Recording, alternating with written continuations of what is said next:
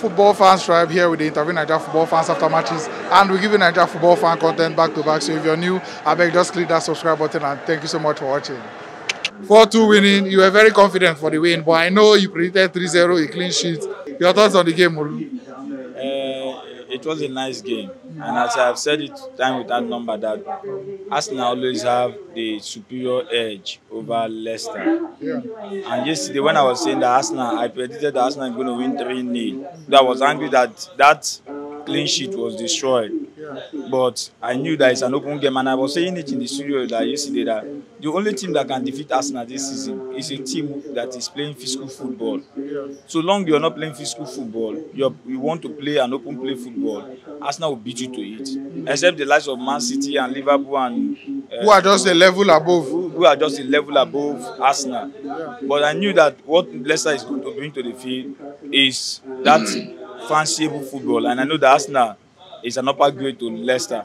Another thing that actually helped Leicester not to concede more goals is because of the formation which they played. They were playing 5-man defense from the onset. So if not for that 5-man defense, even with the 5-man defense, you can see that there are so many loopholes in the Leicester's defense. Then imagine if it was a back four. Then imagine that if it's a back four, they would have been counting maybe 6-7. If you watch very well, in that defensive front, that 5-6, and there is no cohesion. What's his name? Fofana and what's this former Castagna, the right wing back. Castagna and this former Manchester United player, they weren't communicating. There's lack. There's Johnny Evans. Yeah, Johnny Evans. There was lack. They were lacking that communication. So that's what happened that actually affected the team so well. So I knew that we were going to beat them. So when they now changed to back to 4-4-2, I was expecting more goals. Gabriel Jesus should have scored close to 5 goals. He missed so many goals. But it's also good for his confidence. I always say that I would prefer to have a striker who misses a lot of goals and score few than who can create goals and miss than a striker who does not create and doesn't even know how to miss, doesn't score. So Gabriel Jesus is actually giving us now a blend. And then what you're trying to say basically is, if Jesus didn't score today and he still had those 2 assists, you would have been okay with that, Abi? Yes, if Jesus didn't score, the essence of you being a striker is not just that we know we have good day and we know we also have bad day in the office. But let it be that as you're a striker, even if you cannot score, let it be that you are active playing. If you cannot score, make sure you give an assist. So Gabriel Jesus, he was able to score and he was able to create something else for someone else. So I actually loved the pattern of play from the attack. Nice one. And then Fofana, as his transfer market value dropped today. You know, the issue is that the Chelsea people, sometimes, I'm sorry to say, they always say I attack Chelsea a lot.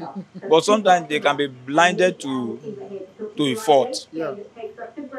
I don't see any reason, even some of the Chelsea people that watched the match with me today, I actually saw it that Fofana is not worth the amount of money Chelsea is going to waste on this guy. Yet we say, Chelsea has money, they have money to spend. Does Chelsea also have money to waste? Look at Fofana, who is playing against him? He's playing the likes of Martinelli.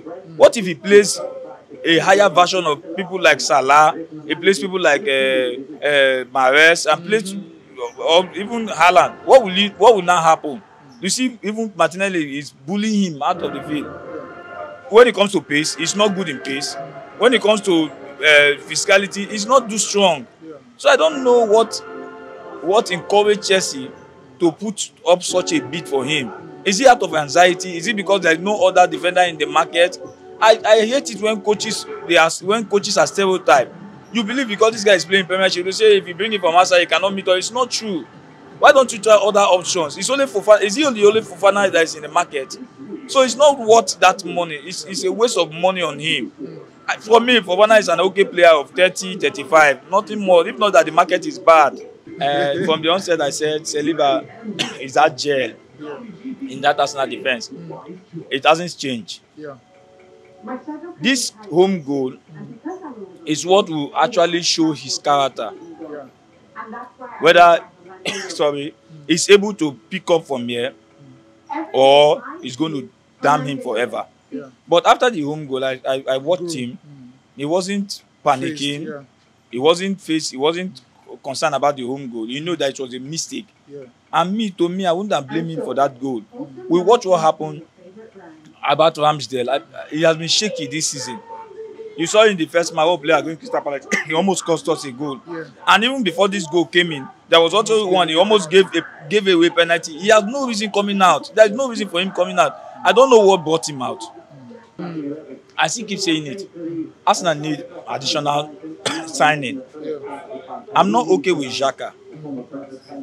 I'm not okay with Xhaka. Look at the midfield. What happens if Partey Gets injured again. gets injured? Or Nene. Or Enene gets injured? We all know these people are injury-prone players. Arsenal, the whole game they play today, we don't have any defensive midfielder in the field. Partey is not a defensive midfielder. People keep saying, oh, because he's a black man, he has muscle. No, Partey is not a defensive midfielder. But Arsenal have been playing him in that role. What happened if Partey is not in the match? What will happen to the Arsenal team? All these old glimpses and all the rest of them, they are playing like this, oh, fanciful football. It will all die. Because if your midfield, if that defensive aspect of it is not strong, it will affect every other department of the field. Yeah. So, going forward, against Bournemouth, it's also another 3 points in the bag.